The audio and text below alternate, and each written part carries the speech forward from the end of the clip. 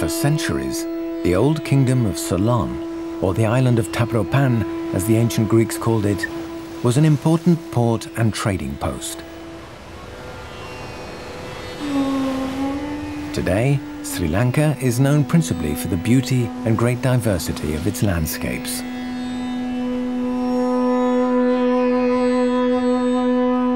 Despite a 30-year-long internal conflict, the Sri Lankans remain alive to the wisdom of Buddhism and understand the importance of preserving their island's biodiversity.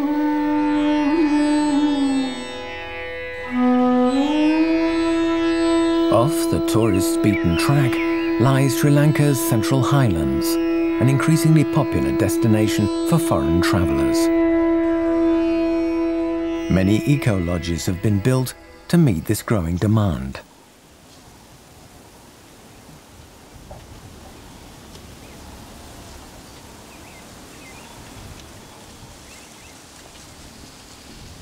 On the edge of one of the country's largest national parks stands the eco-lodge owned by Dane Lars Sørensen. If the gods are favourable and there is no traffic, it's a 3-hour drive along dirt tracks.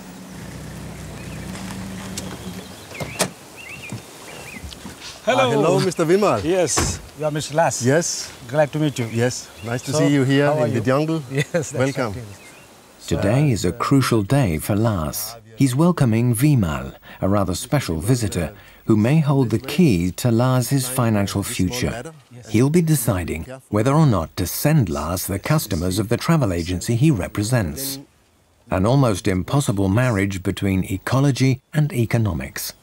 The radical nature of Lars's project hurts him financially. To limit man's impact on the environment, he refuses to accommodate more than 2 couples in his eco-lodge. And that means few financial rewards. Okay, Mr. Vimal. Yes. Please come inside Thank the you. tree hut. Sure, that's nice.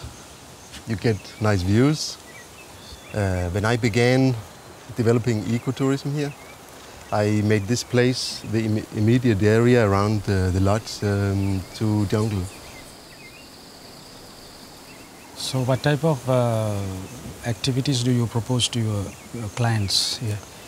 The main thing, if we think about experience here, living as close as possible to nature, living with the birds, with the wild animals, living with natural materials, that is the vision, if we think in terms of experience.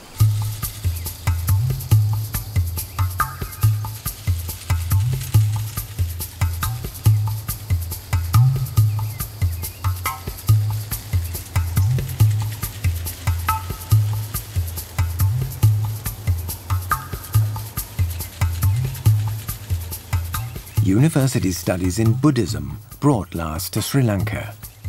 That was in 1999, in Kandy to be precise. Buddhism and ecology. Lars has put a lot of time and effort into his eco-lodge and has invested in the island, its inhabitants and its ecotourism plans. Sri Lanka's geographic centre may lie in its mountains and tea plantations, but this is also its spiritual and historic heart. It was in Kandy, a holy city and the former capital, that the independent kings resisted the British. However, Ceylon's former capital became a colony of the British Crown in the early 19th century. Kandy, or the big city as the Sri Lankans call it, is the country's 2nd largest city after Colombo, the financial capital. Kandy, a spiritual stage for Lars. Every day, a small train leaves Kandy, winding its way through the hills and tea plantations to Nuwara, the capital of the Highlands. Travelling in its compartments are tea plantation workers and tourists from all over the world. We decided to go by train, as it's the best way to see the scenery and meet the local people. It's also extremely cheap. The travelling conditions are far better than we had expected. And from our seats, we can see this panorama.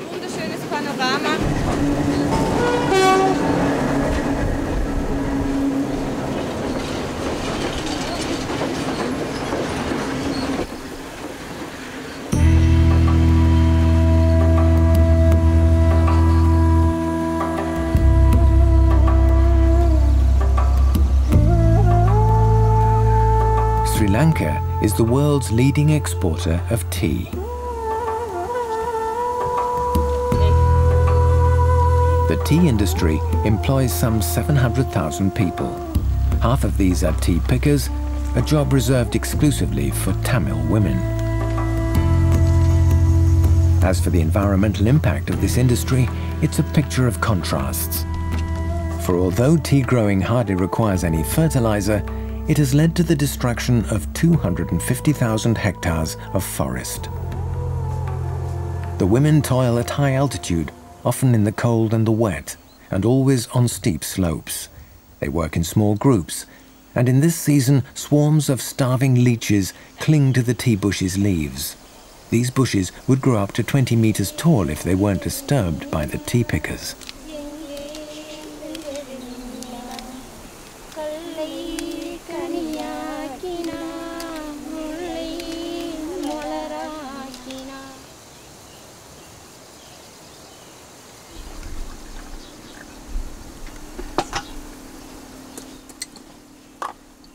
The tea is really excellent.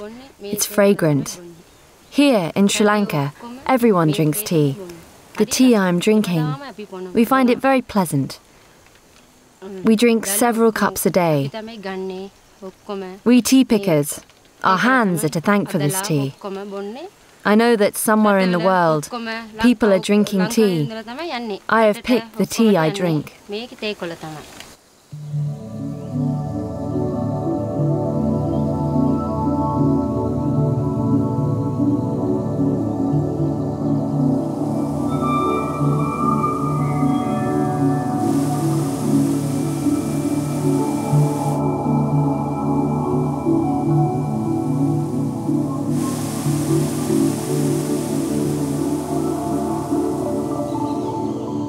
Adam's Peak, in the heart of the mountains, in the tea-growing area. Thousands of visitors, pilgrims or hikers come here to get closer to heaven and the gods. For over 1,000 years, Adam's Peak has been a sacred mountain for followers of 3 of the world's major religions. According to the Sri Lankans, Adam, Shiva or Buddha left a giant footprint on the top of the last paradise on earth. This paradise can be reached by climbing several thousand steps. Mere mortals are drawn by the beauty of the place and the sense of the divine.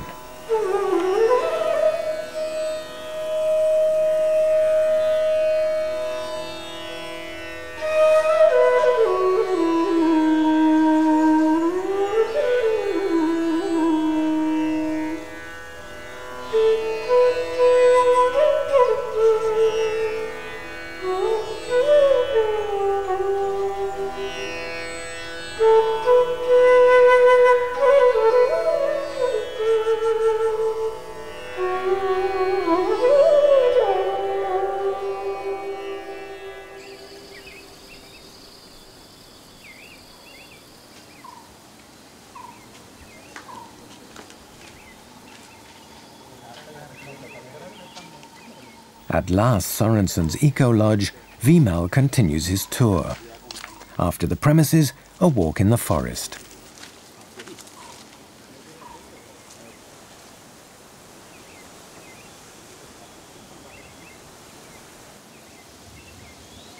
Lars is going to see if any elephants came in the night.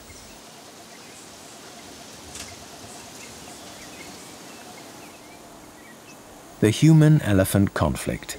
Every year in Sri Lanka, 100 people are trampled to death and crops are destroyed. To protect themselves, the remote villages post lookouts in the trees. How are you, Lars? Fine, thanks. Did the elephants come? Nope, I didn't see any. The night wasn't too long. this area, people are watching their fields. You get the human-elephant conflict here.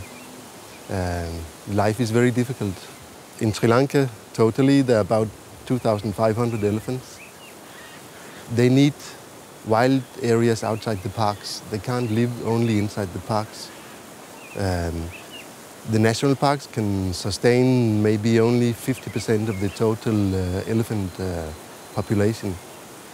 So it's very important to try to preserve wild jungle areas like this.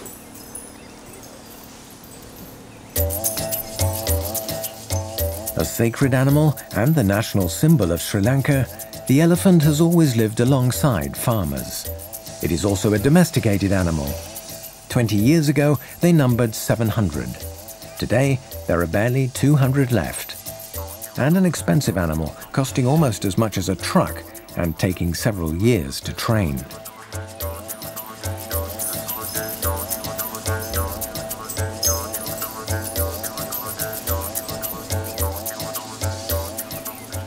The mahouts fear their livelihood will soon disappear. We were very much in demand for transporting stone blocks. This still represents the bulk of our work. Or, if there is a car accident, we use our elephants to remove the vehicles. When I was young, few people went to school. My big brother took care of the elephants, and I often accompanied him. I've always loved them. As I was always around them, I became fascinated by the mahouts, and I've become one of them. It's really hard work. You have to take good care of the elephant. If you don't look after it, you can't get to work well. Young people are not interested in working with elephants, and it is almost impossible to find an apprentice these days. Everyone used to dream of becoming a mahout. Times have changed.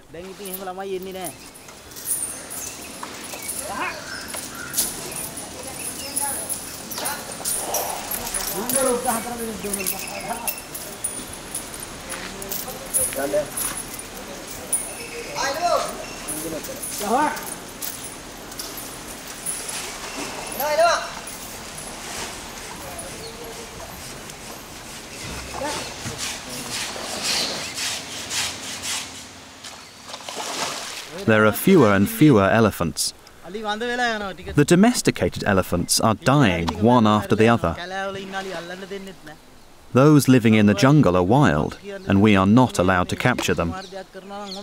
The government has to do something, or there will be no elephants left, not even for the Perahara.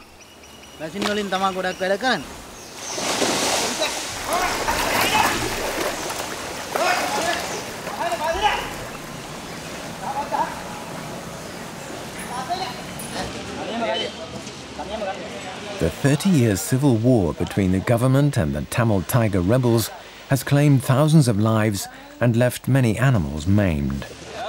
This female was hit by an anti-personnel bomb. She was taken in a few days ago by the Pinnawala Elephant Orphanage near Kandy. This orphanage was set up by the state in the 1970s to take care of injured or orphaned elephants. At present, almost 100 are being cared for.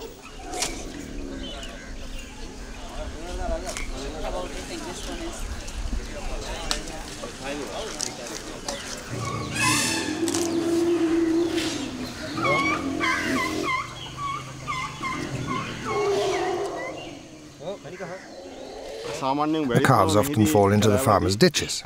As a result, they become isolated from the herd. Other elephants get shot, die in accidents, or they're injured, attacked by wild animals. Their calves become orphans. It is the young elephants, alone and sometimes injured, who come here to Pinnawala. It is our job to treat them and make their lives as pleasant as possible.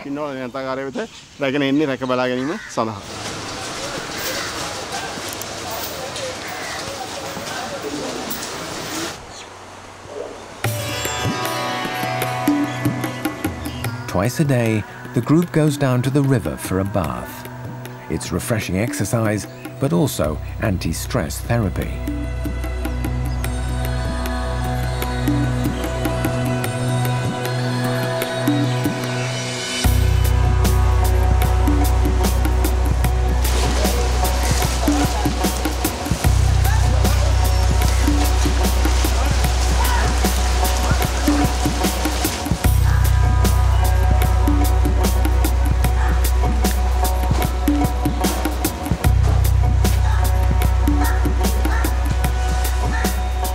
This has beneficial effects on reproduction. 37 elephant calves have been born in Pinnawala since it was set up.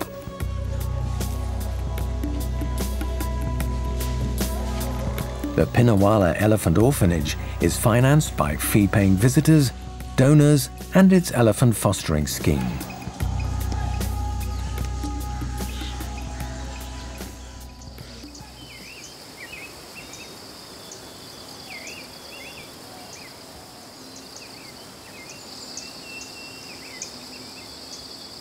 Flowers, plants, trees.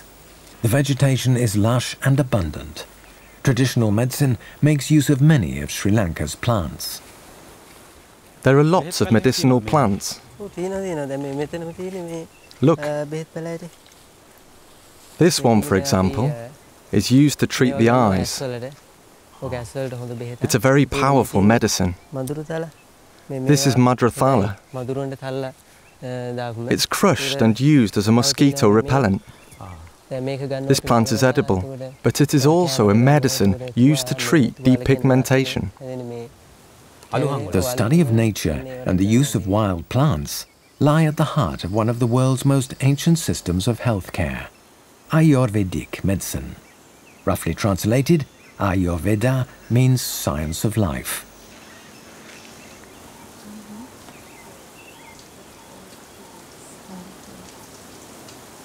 In Sri Lanka, there are over 6,000 practitioners of Ayurveda. Their diagnosis is based on 3 criteria, somewhat strange to the Western mind: the patient's internal balance, dietary habits, and astrological chart.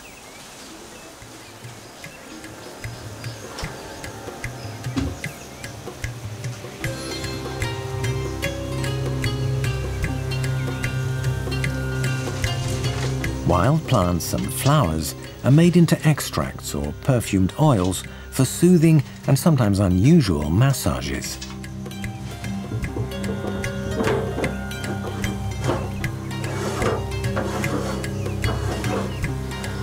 One unusual massage involves the gentle pouring of warm oil over the forehead.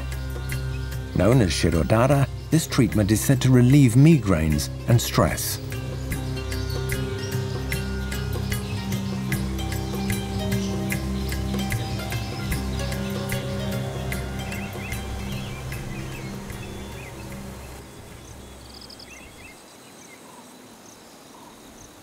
Many lakes dot the landscape.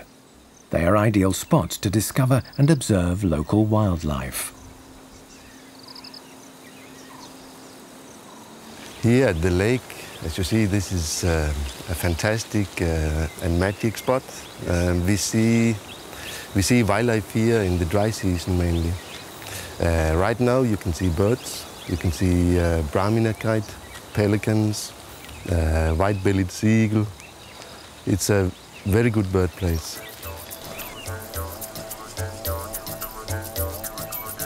Almost none of these lakes are natural.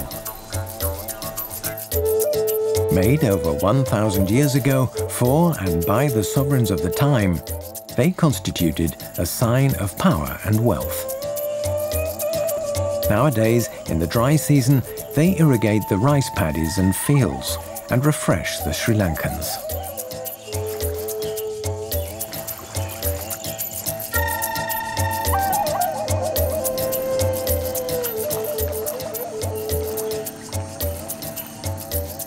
As he himself says, Jayasana is the boatman of the sunken forest.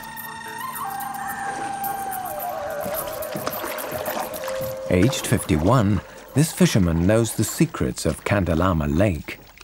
The tips of these submerged trees are a reminder that this area was once forest land.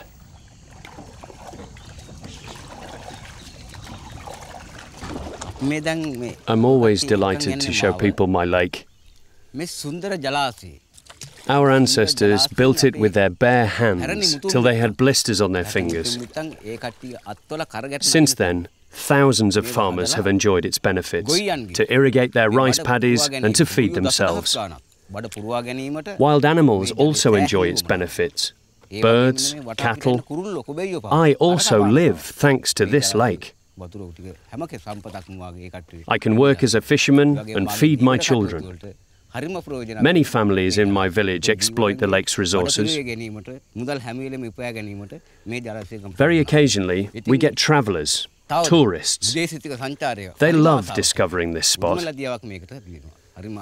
They come to see the beautiful scenery and to admire the wildlife. It makes them happy. I show them my environment. It means I can supplement my income and improve my life.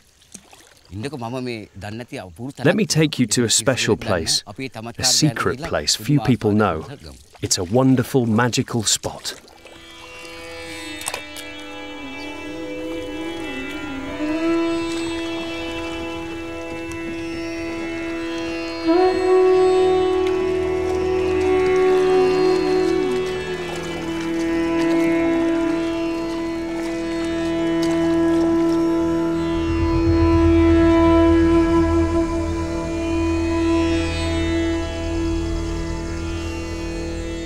Forest, the ruins of a temple that has lain forgotten since the 7th century. This building attests to Sri Lanka's spiritual history. 500 Bons lived here. They withdrew to this forest hermitage to meditate. These days, no one comes here apart from Jayasana and the few foreigners he occasionally brings.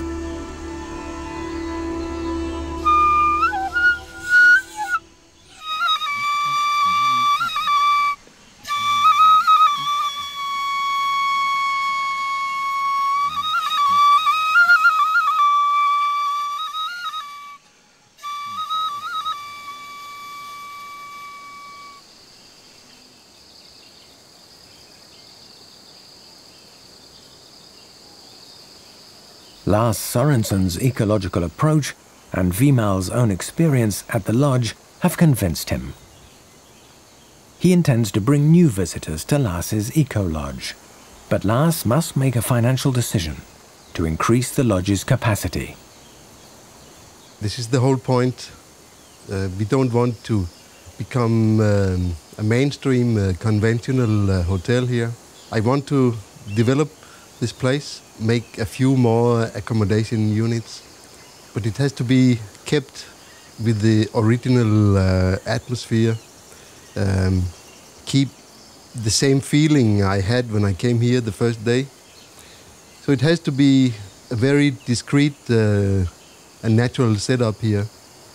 Otherwise we cannot coexist with the wildlife.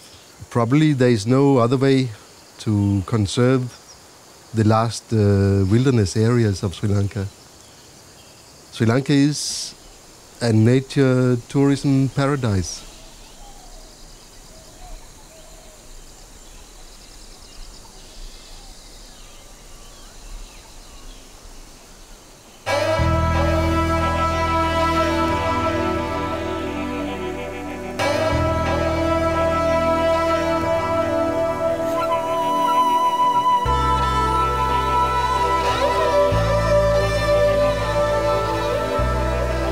Sri Lanka has everything needed to meet this growing foreign demand, but it must act wisely if it is to preserve its ecological resources and respect the environment.